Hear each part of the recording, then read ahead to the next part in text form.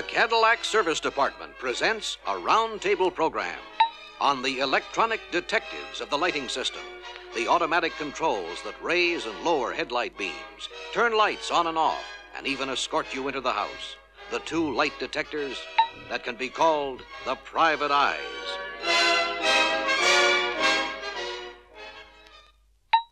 Private eye number one, the relocated and considerably improved guide-matic, the inconspicuous private eye that for 1964 looks through this prism lens in the left front fender. With the all-new phototube assembly positioned where it is out of sight to the driver, but much more in sight of the approaching headlights as well as the tail lights of the car ahead. Its vision is better confined to the road ahead, therefore it's less affected by street lights and highway signs. Also, moving the phototube out from behind the tinted windshield makes it more sensitive to another car's red taillights.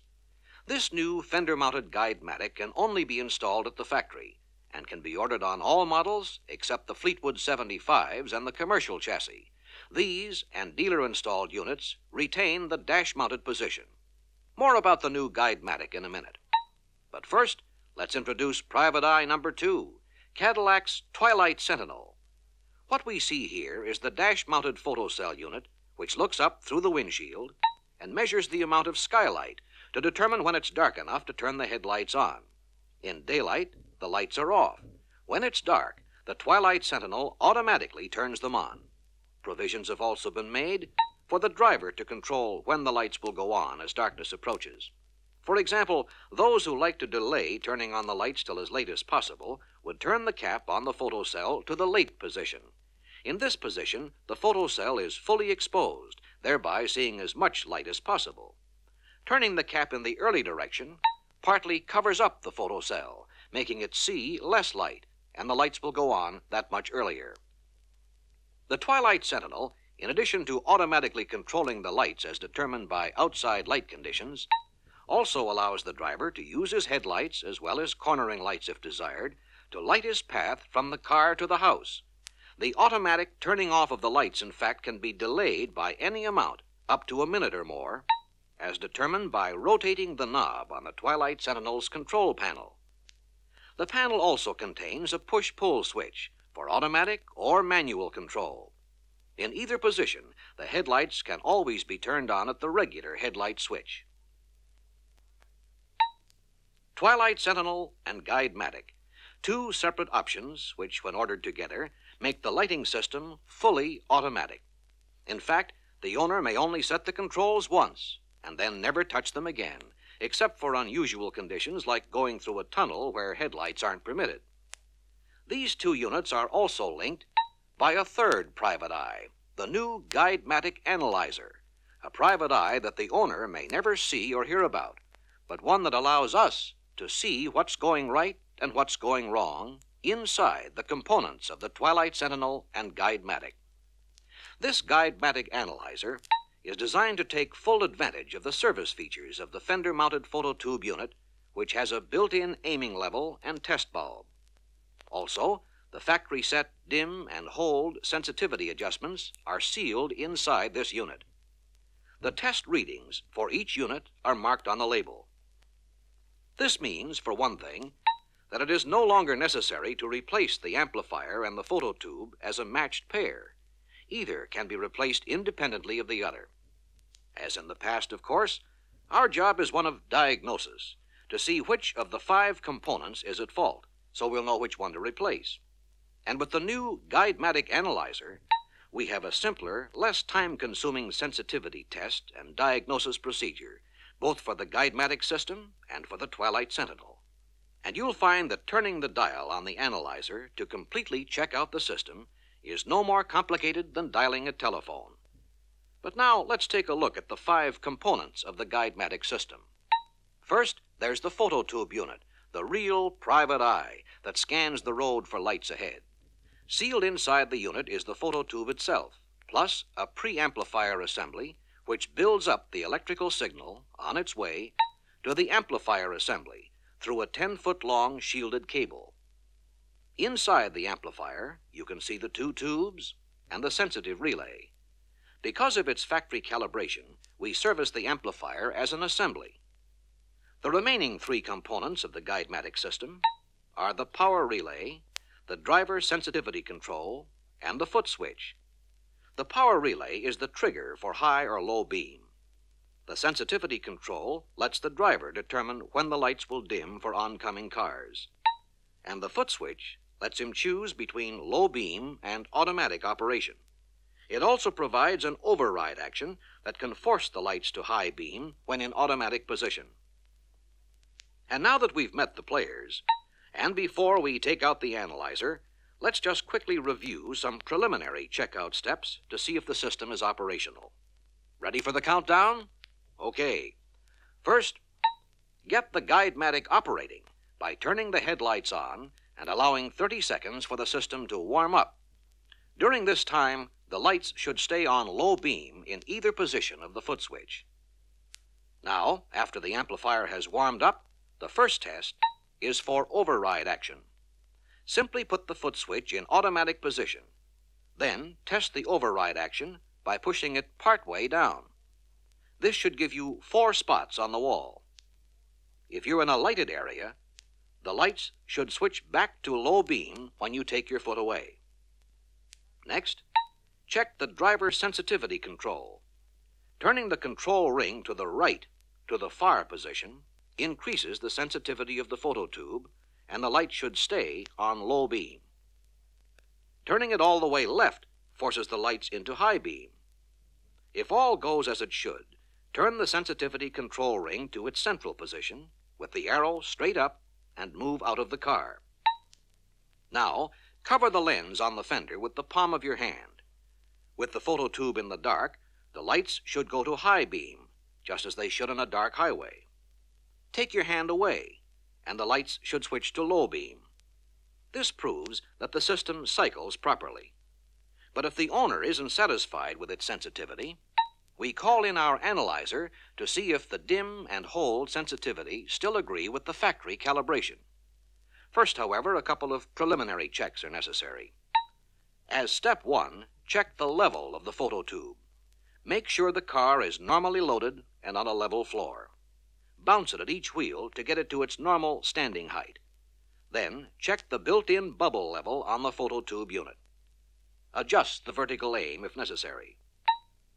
Also, make sure the phototube unit is cool to the touch, since it can't tell the difference between excess heat and excess light.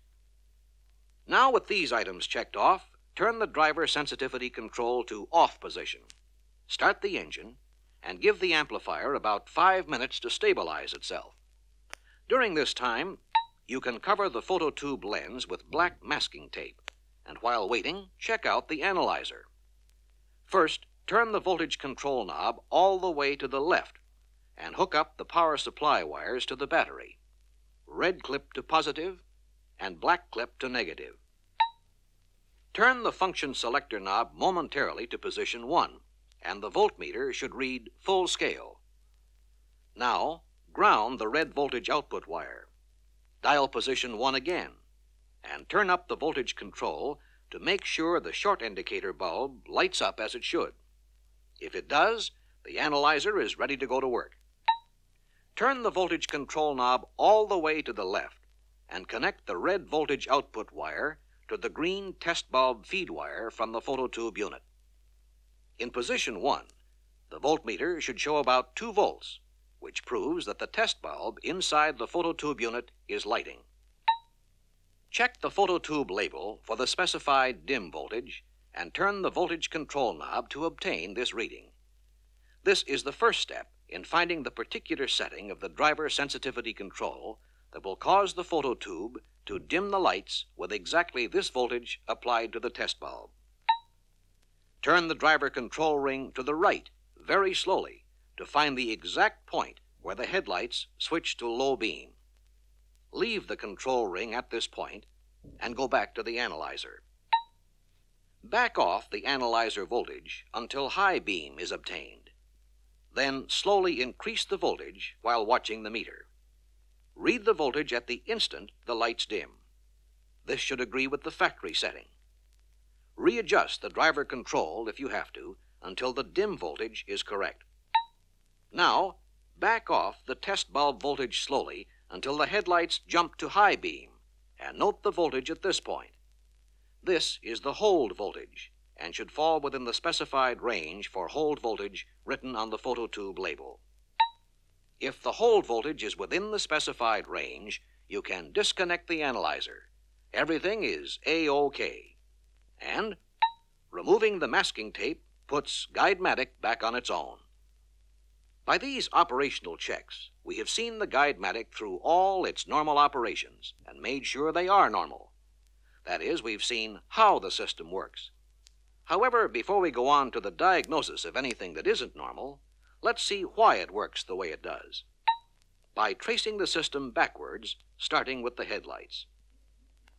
Normally, the headlights are in high beam and stay that way until we energize the power relay. The colors used in these diagrams, by the way, match the color coding of the wiring. That's why the power relay is colored green, to show it's normally in high beam. The foot switch tells the power relay when to switch to low beam by sending it a signal through the purple wire. The foot switch gets this message from one of two sources: through a black wire from the amplifier assembly when it's in automatic position, or through a gray wire from the power supply when it's in low beam position. Let's leave the foot switch in automatic position and add the sensitive relay, which is part of the amplifier assembly. Normally, in its relaxed position, this sensitive relay sends a low beam signal through the foot switch to snap the power relay into low beam position. But the amplifier itself, which controls the sensitive relay, normally sends out a high beam command. This overrules the sensitive relay and shuts off its signal, letting the power relay spring back to high beam. The phototube and preamplifier assembly serve as the private eye for the amplifier. Voltage signals travel from the amplifier through the green and black wires in the shielded cable to the preamp tube. In the dark, however, the phototube does not conduct current to complete the circuit, and hence the preamp tube is shut off, leaving the amplifier, and hence the entire system, on high beam. When light hits the phototube, a chain reaction starts. The phototube completes the circuit to ground, turning on the preamp tube. The preamp then sends a signal through the white wire that shuts off the amplifier. The sensitive relay then springs back to low beam position and sends its signal through the foot switch to the power relay, forcing it into low beam position. The owner has two controls. One is the driver sensitivity control ring, which operates a rheostat to vary the strength of the preamp signal in the white wire, thus controlling the sensitivity of the system. The other control is the manual override. From the foot switch, through the red wire to the amplifier, which can force the system temporarily to high beam, regardless of light shining on the phototube. To avoid erratic action in switching between high beam and low beam, another override in the system controls the dim sensitivity. When the system is on high beam, the sensitive relay sends a signal back through the red wire in the cable to the preamp tube, reducing the sensitivity to light and tending to keep the system on high beam. When the system is on low beam, the extra override is gone. This lets the phototube and preamp assembly work at full sensitivity to hold the lights on low beam. The difference between dim and hold sensitivity makes the system resist changing to avoid erratic action. We'll put this information to work out in the shop as soon as the operator turns the record. And now, to translate circuiting into diagnosis, the first thing to do is turn on the headlights at the manual switch. Make sure that the battery is getting through to the headlights and taillights. Next, we should check all the harness connections at the foot switch and power relay. But that's no cinch, since the power relay isn't too easy to get to. So here's an easier way to check it, sort of by remote control. Reach into the glove box, upward and to the left. Find the blue wire that feeds the guide-matic amplifier and remove the 4-amp fuse. This should convert the system to manual operation. Now, the foot switch ought to shift the lights up and down between high and low beams like any other dimmer switch.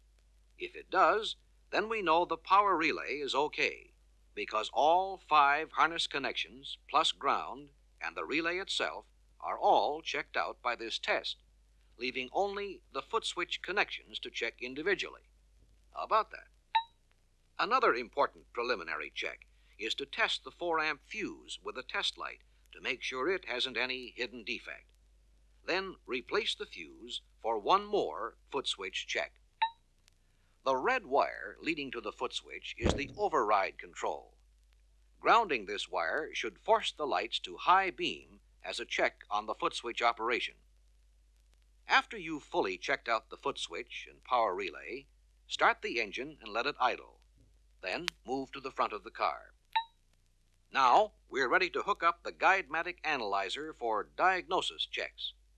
Since the analyzer will take the place of the phototube unit, disconnect the gray shielded cable from the phototube and plug the analyzer's photo simulator cable into it. Also, hook up the analyzer's power supply wires to the battery, the same as before. From here on, it's downhill all the way as we close in on the amplifier and its 10-foot cable from both directions. These items, together with the driver control and sensitive relay, are all we have left to test, since the balance of the system has already been checked out. Turn the function selector knob to position 1, and the lights should be on upper beam, as it says right on the analyzer dial. Turn the knob to position 2, and the lights should drop to lower beam.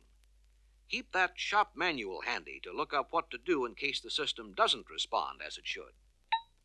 Turn the knob to position 3, and the headlights should switch momentarily to upper beam, then drop back to lower beam almost immediately. So far, if the system responds correctly, we've checked out the driver control and sensitive relay and all 4 wires in the shielded cable. The lights should be in upper beam in positions 4 and 5 while we check the voltage readings in the green and black wires. If necessary, we can eliminate the 10-foot shielded cable by plugging the analyzer directly into the amplifier and quickly dialing the 5 positions again. These tests directly check everything but the phototube assembly. If we get the rest of the system working perfectly with the analyzer plugged in, but it won't work with the phototube, that's how we'd know when it's necessary to replace the phototube unit. And that about wraps up the guide-matic system. But don't pack up the analyzer yet, since this master of diagnosis can do an equally effective job for us on the Twilight Sentinel. You may have noticed that these two systems don't interfere with each other at all when testing them. That's because they are connected end-to-end from battery to Twilight Sentinel to guide-matic to headlights, just like the conventional headlight switch and foot dimmer switch, and they can be operated just as independently. The Twilight Sentinel is much simpler than the guide-matic, since it consists of only 2 units, a photocell and an amplifier, and each is serviceable only as a complete assembly. Nevertheless, you'll appreciate them more if you know what's inside them. The photocell is the heart of this assembly. Light enters through a window in the cap. When light fades, as at sundown, the resistance of the photocell increases, and the amplifier is prompted to turn the lights on. The amplifier assembly consists of a transistorized amplifier, a sensitive relay, a power relay, and a time delay circuit. Its job, of course, is to turn the car lights on or off as commanded by the photocell. The amplifier is factory calibrated by means of a small rheostat and can only be serviced as an assembly. As we did with the guide-matic, let's construct a block diagram of the Twilight Sentinel to see why it operates as it does. As we can see here, the Sentinel power relay on the left duplicates the job of the conventional headlight switch on the right. Either one can turn on the lights since they are connected in parallel, but both must be off to turn the lights off. Of course, for our purposes here, we are only concerned with the on-off operation by means of the power relay. The power relay, mounted inside the amplifier case, controls headlights and taillights through different contacts. Headlights draw power from the red circuit through a 20-amp circuit breaker in the amplifier case, duplicating the breaker in the regular light switch. Starting this year, tail lights, cornering lights, and instrument lights get power through a brown circuit, including a new 25-amp taillight fuse located in the fuse block above the parking brake. Like guide-matic, the Sentinel needs a sensitive relay to operate the power relay. The sensitive relay at the upper right is turned on and off by the amplifier. These three units are on or off at the same time, which makes it simpler to follow the action. The power supply to the amplifier comes by way of the yellow wire from the ignition switch, so the Sentinel will start working whenever the engine is started. Being transistorized, this amplifier needs no warm-up time. The photocell, because it is a variable resistor, is linked to the amplifier by two wires to form a complete circuit.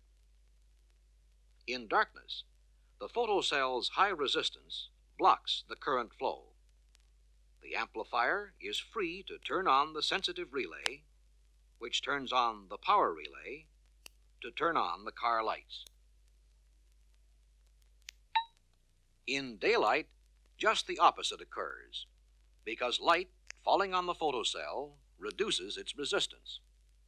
Current passing through the photocell shuts off the amplifier, which shuts off the sensitive relay, which in turn shuts off the power relay, and the lights go out.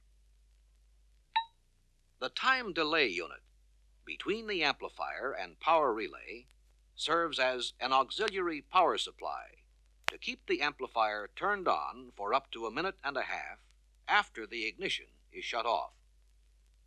This auxiliary supply comes from the taillight circuit, and thus it depends on a chain reaction to keep going. While not shown here, the time delay depends on a charged condenser that leaks down through a variable resistor attached to the knob. When the condenser has discharged, the chain is broken and the lights go out. The manual on-off switch, shown behind the time delay, is operated by pushing or pulling on the control knob. When the knob is out, the switch is off, and the Sentinel system has no connection to ground, hence it cannot operate.